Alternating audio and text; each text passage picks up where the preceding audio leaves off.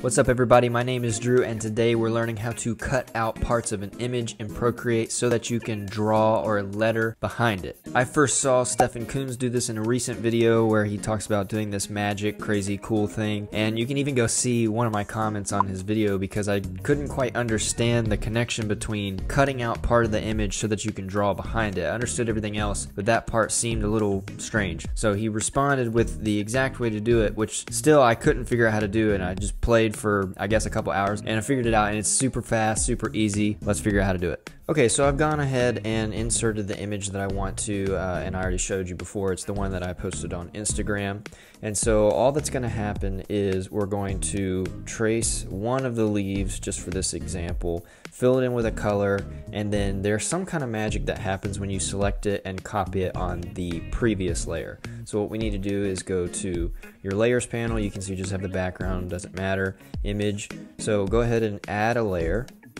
And I like to pick like a red, like a really powerful, easy color to see. And I'm not going to be super accurate here because this is just for explaining like what happens. But try to be as accurate as you can. Outline your leaf or mountain or building or whatever it is, what you want to draw behind. And so then we'll fill this in. And so obviously that's like super rough. Anyway, make that accurate. Then what we're going to do is go back to the layer, click, select. So now it's selected the contents within that layer. Then what we're going to do, back to the layers panel and go back to layer. Now you can tell that the little menu here is what's gone.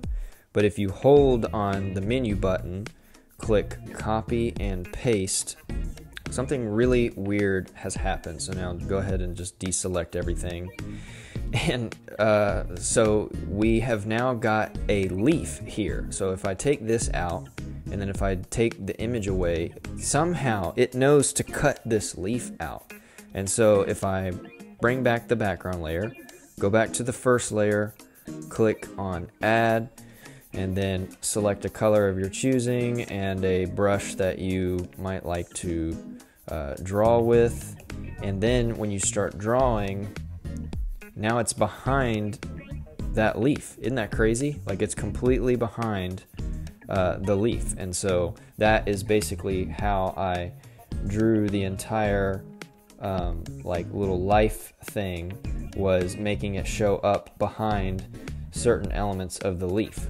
And so that's basically what you can do for each one of these, or one whole layer with all of the leaves you want out.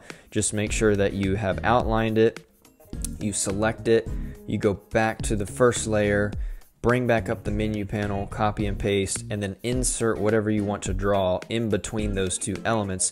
Basically the same way you would do in Photoshop. It's just easier to do here in Procreate. So that's pretty much it. All you have to do is just kind of outline on a new layer what you want cut out, select it, and then paste it back on the original image, and somehow Procreate magically knows to create like a new part of that image. And so you're not actually cutting out or erasing anything, you're sort of duplicating that one part of it like you would do in Photoshop. And then go back, add a new layer, and then whatever you want to put in the middle of that is pretty much up to you. So that easy, that simple, just be precise. You can tell mine wasn't precise for speed, but just be precise with it, cut it out, and then you will save so much time figuring out how to intertwine or overlap lettering with your images. So hope that was helpful. Don't forget to like, comment, and subscribe. It helps us out a ton. I hope you have a great day, and I will see you in the next video.